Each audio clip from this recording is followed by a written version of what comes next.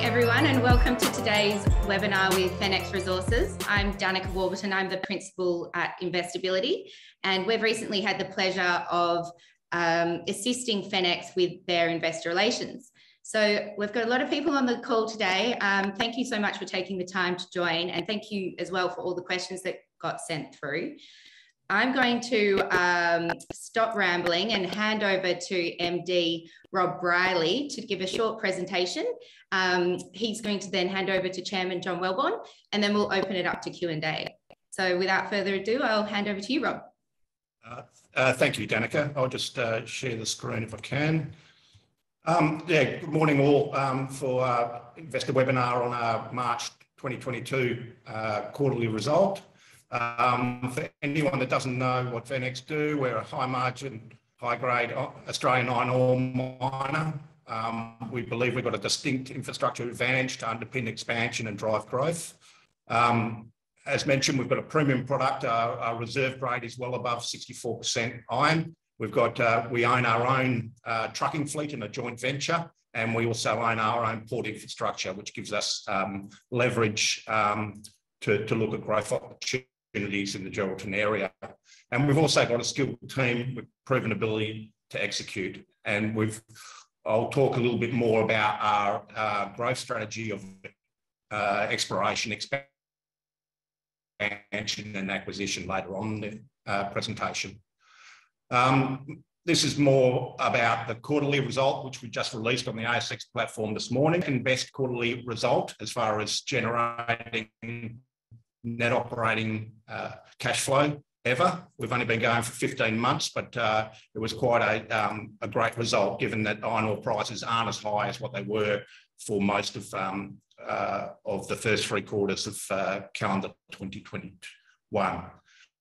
We generated 33 cash flow for the period, and that was despite a 17% drop in sales because our scheduled late March shipment was caught up with inclement weather, and it didn't sail until the 2nd of April. So that shipment will now be a sale in the June quarter rather than the March quarter.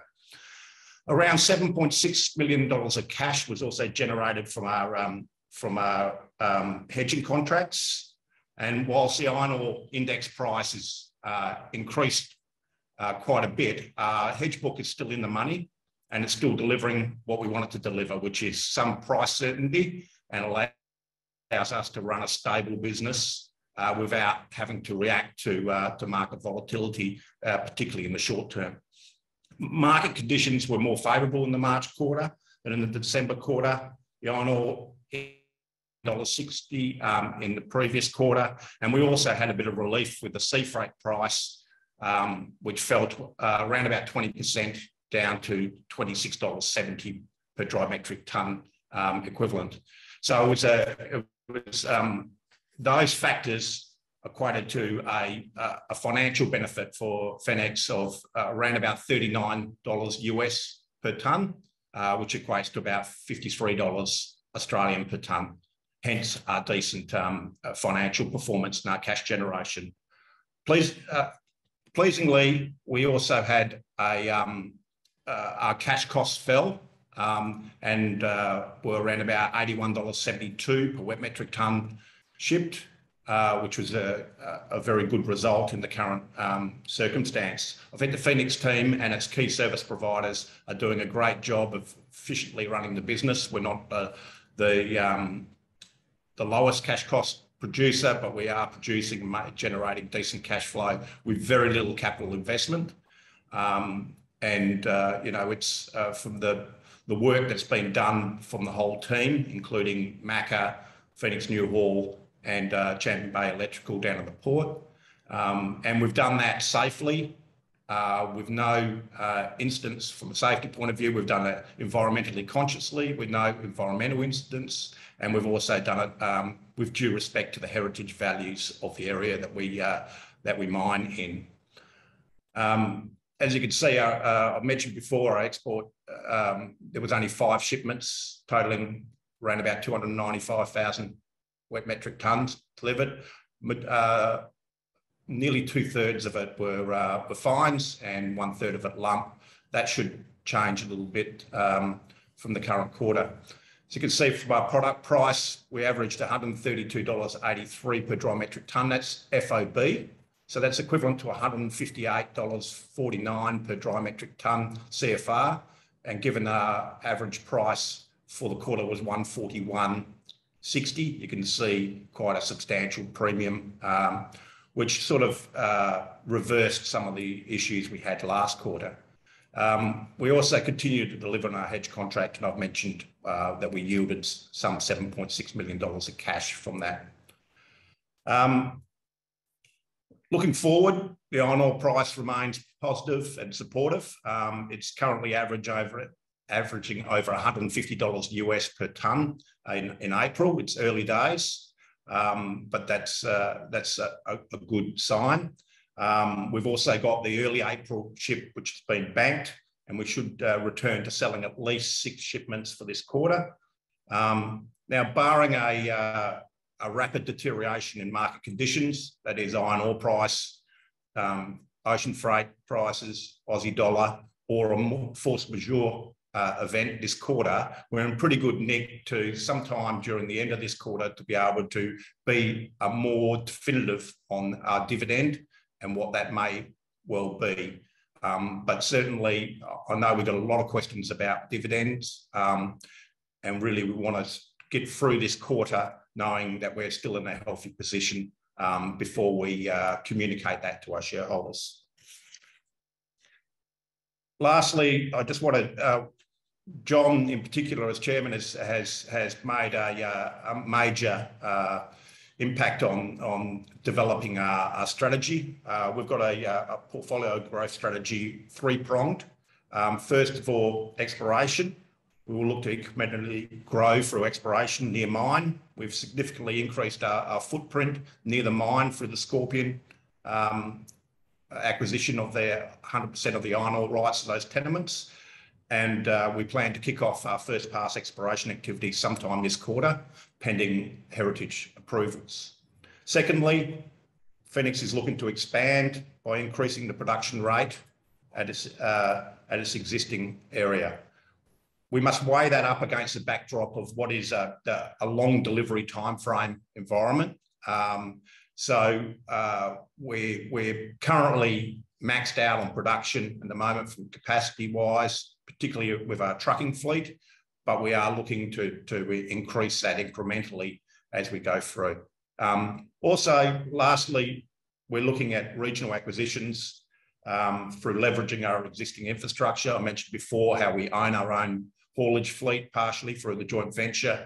We have a great port infrastructure. We're one of a few iron ore producers that actually own their own port infrastructure, and we've got a strong balance sheet. So we intend to try and apply the Fenix model outside the region as well. And what is the Fenix model? It's basically the timely and cost-effective development of what are relatively small scale but high value projects to generate shareholder wealth. So now I'd just like to hand over to John, who would like to some commentary on strategy and governance. Thanks a lot, Rob, and welcome to everyone on this webinar. And thanks to you, Dannika, and the team at Investability. It's great to see the improvement, and I'm sure shareholders can join me in congratulating Rob and the team for what's been a really strong quarter. And the format and information we've put out today in the quarterly activities report and the presentation you're seeing is a good improvement and allows us to communicate what is a really exciting story. Rob's covered the key highlights of the quarter, but I wanted to add as chairman and on behalf of the board, my congratulations to him and all of the Fenix team and our partners, as he mentioned. We're operating in a very difficult and volatile iron ore price environment. And so far this year, Fenix has shown that we're on top of all of the issues of running a Midwest iron ore producer. and we're opportunistically harvesting a lot of cash, and that creates a great opportunity. I joined the board late last year, and if you're listening in as a shareholder, I can tell you should join me in being really proud of this operation. I've had the time now to have a good look at our mining operations at Iron Ridge, a unique high-grade premium product and a really well set up mine, and particularly wanted to focus on the safety record, the environmental performance of our team, and the respect we've got for heritage, all the key aspects of that mining operation. I'm confident that we've got the best bulk haulage road fleet in the country, and I think we're seeing the benefits of that in the lower C1 cash cost recorded in this quarter, representing our profit share as part of our cost performance from that 50-50 Fenix Newhaul joint venture.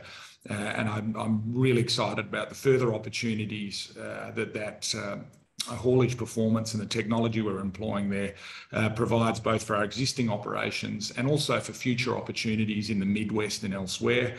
At the Port of Geraldton, we've got a unique advantage by owning our own shed and load infrastructure. It's a really neat operation, and I'm delighted to be a part of the company. The performance this quarter shows that we're generating very strong cash in the current iron ore price environment. The board's approach to hedging provides support that we're going to continue to run a profitable business in the Midwest. As this page in the presentation outlines, exploration, expansion, acquisition, we're focusing on how we can add further value to shareholders. Rob mentioned dividend policy. We're committed to that. Just a reminder to shareholders that that policy states that we will pay between 50 and 80% of profit generated to shareholders as an annual dividend, subject to the availability of franking credits. So that policy remains in place.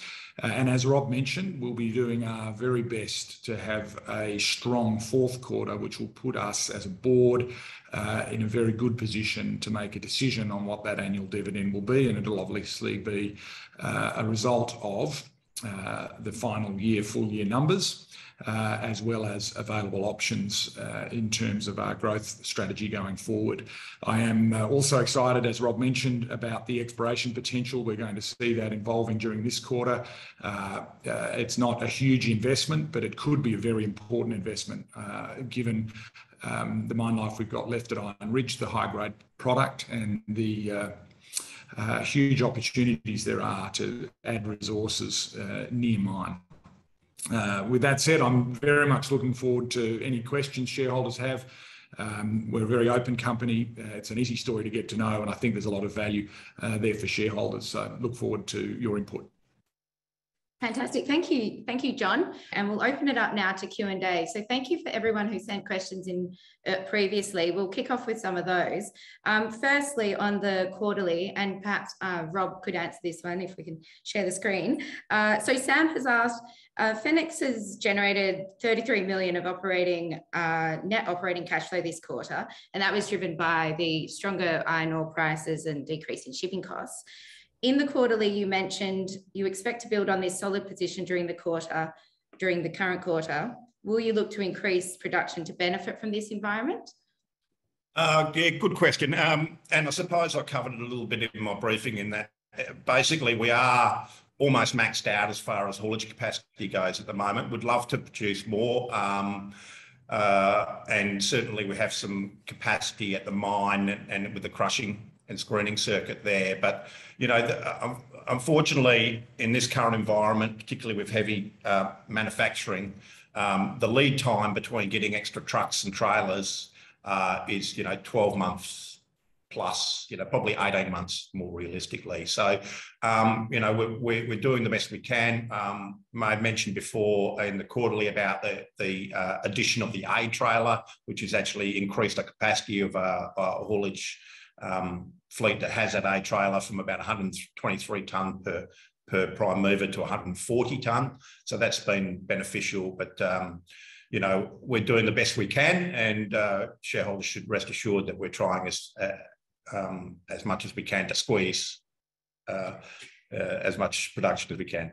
Okay, fantastic. Got some questions on the future plans for the company. So might ask these of John. Craig has asked, what is the company planning to do with its cash reserves other than pay dividends to deliver maximum value for shareholders? It's a good question.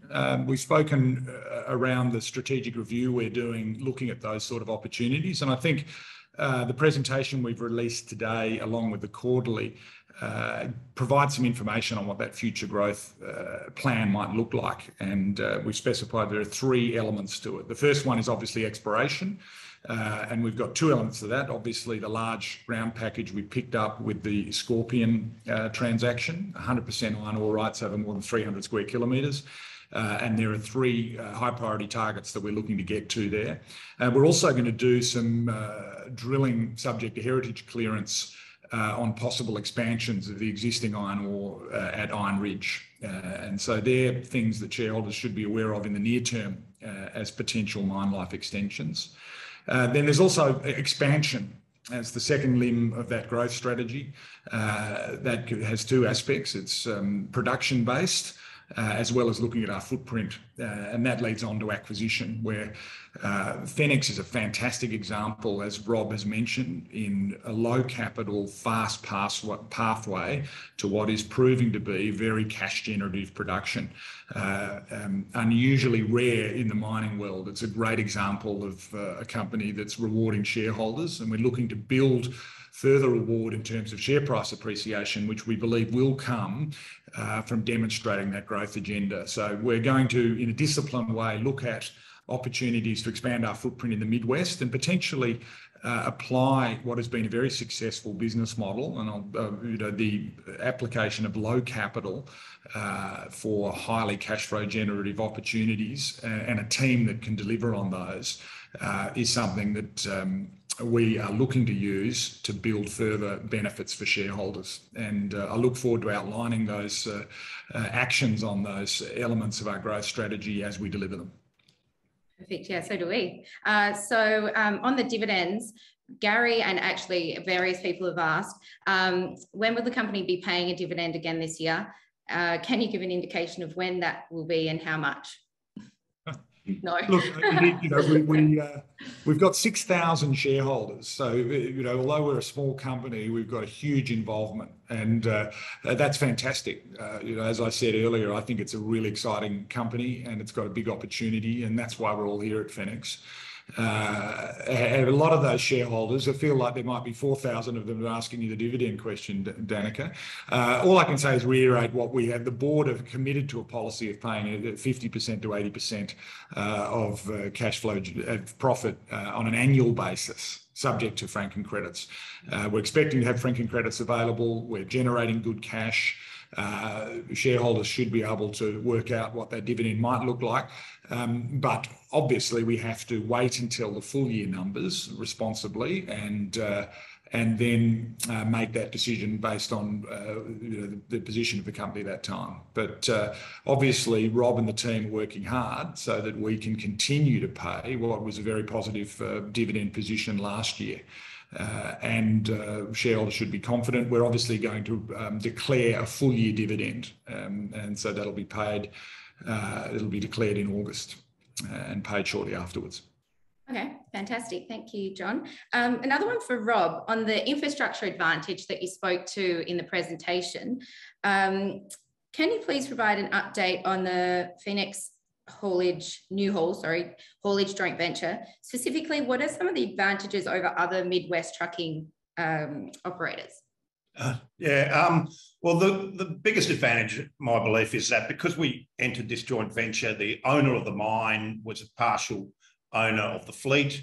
That allowed us to finance brand new fleet, basically. So to have brand new state-of-the-art Volvo and Mack trucks, to have brand new, proudly WA manufactured state-of-the-art trailer combinations, and to have them financed quite, at quite reasonable levels. So low equity values, high debt coverage, really gave us brand new gear. So which gives you efficiency But what it also does is it helps to attract and retain drivers. So the ability to do that was pivotal in getting this operation up and running and getting probably some of the lowest haulage costs that we could possibly get. At the very early stage, before we even got into production, we identified around about 60% of our costs were going to be tied up in road haulage. That's remained the case. And, you know, to actually have control of your own destiny and to have a good, efficient fleet with drivers that want to work for you has been real beneficial. Okay, we've got some questions on the premium that you're getting for your product, asked in various ways. So basically, I'll read this one from Colin that says, is FEX actually getting a premium iron ore price for its high quality iron ore above the daily iron ore spot price? If so, approximately how much extra are you getting? Yeah. Really interesting question. I could take 20 minutes to answer this because look, the iron ore price jumps around a fair bit, and when we sell and what price we get is determined about when we provisionally price it, when we get the final price. So, but historically we do get a premium. Again, that bounces around because some of that premium is tied to the lump premium, and the lump premium's been as low as $2 a tonne and as high as $40 a tonne in the last 6 months. So it bounces around a fair bit. We also have a lot of pricing points along the way, which makes it difficult to adjust. But I think history will tell you that we get a slight premium on the price for every tonne we sell. Okay. Yeah, I think I'll add to that, Dannika. Yeah. Rob mentioned earlier, you know, the difference obviously between CFR, which is a China landed price, and the FOB pricing that we often talk about, and some of our marketing agreements drive off, which is FOB being free on board at Geraldton. So when we talk about, for example, $140 a tonne price FOB, that's the price we're receiving at Geraldton. And it equates, as Rob said, to a price landed in China, add on about $20 shipping of around 160. So I think often people are hearing that we quote an FOB price and they're comparing it to what they see on the TV, which is or read in the newspaper, which is a China price. So that's one difference that I think might create some confusion or some of those questions. And as Rob said, we're benefited at Iron Ridge by a premium product, and we've got 2 marketing agreements, and we monitor those very closely to make sure that we're getting the premium that product deserves. And I think, you know, Rob, I think it's sort of around $10 to $15 a tonne on current market in some cases for lump, as well as you know, and then offset by the fines price, depending on which benchmark you're using. But all effort is made to make sure that we're getting the best price we can for what is a great product. Okay, and can you tell me a bit more about the hedging as well? Stuart Foster, thank you for sending through a few questions. Nice to hear from you. What are your thoughts on what the hedging will be for October, once the October hedge is used up? Well, we're looking at the market all the time at the moment, and we're currently doing a review of our hedging policy as well, and that's coming to a conclusion soon, and hopefully that will result in us being able to add a little bit more to the to when our hedging expires. So I suppose it's watch this space at the moment, but we have a great conduit into the market there, and we intend to use that in an opportunistic way when things align and our hedging strategy has been reviewed and formalised. Okay, fantastic. Yeah, there's quite a few questions on that one, so that's good. There's another one on pricing, I guess. Please elaborate on how the quotation period price adjustment works, as this has negatively impacted the average selling price of our iron ore in Q2. Yeah, it did negatively influence in Q2, and then of course it positively influenced in our March quarter as well. So it swinged roundabouts. Essentially, to keep it relatively basic, because you could write a book on this, is that when you sell a shipment of iron ore, you get a provisional price, which is normally 2 weeks before that ship arrives in Geraldton. But that's only a provisional price. And the final price is normally what's called a M+1. So the month after it sails from Geraldton, we'll get the average price for that month. So, for instance, we sold a ship. Unfortunately, it was supposed to be the end of March. It was April. We got provisionally priced in mid-March, but we'll get a final price, which will be the average price in May. So that's what a QP adjustment is. It's quite common in most metals, certainly iron ore, but also in base metals as well. And we just have to roll with the punches with that. Sometimes they're positive, sometimes they're negative. We had $4.8 million of negative QP adjustments in the December quarter, and we had $5 million of positive QP adjustments on the current quarter. And I think we flagged that in the previous quarterly, saying that we anticipated that would reverse, or at least go close to reversing. Okay, I've got some spicy tax questions for you now. Yeah. So Robert has asked, has the company's tax for FY21 been paid? I guess I'll throw these all in at the same time. Yeah. What is the situation regarding tax payments for 2022? Are they quarterly, monthly installments? And what's likely proven needed for the 9 months to date? Well, you remember all that and answer it in one go. Yeah, it's no problem. It's actually a pertinent question, particularly when it relates to our dividend policy, because franking credits, our dividend policy clearly says to the extent it could be fully franked. So it's a great question. And in summary, no, we haven't paid cash tax yet. We're a first-year taxpayer. And our tax return has been lodged just recently. So we will actually pay around about $10 million of cash tax in May. And then we will start paying monthly instalments. The cash tax in May will be sufficient for our franking credit balance for our previous dividend.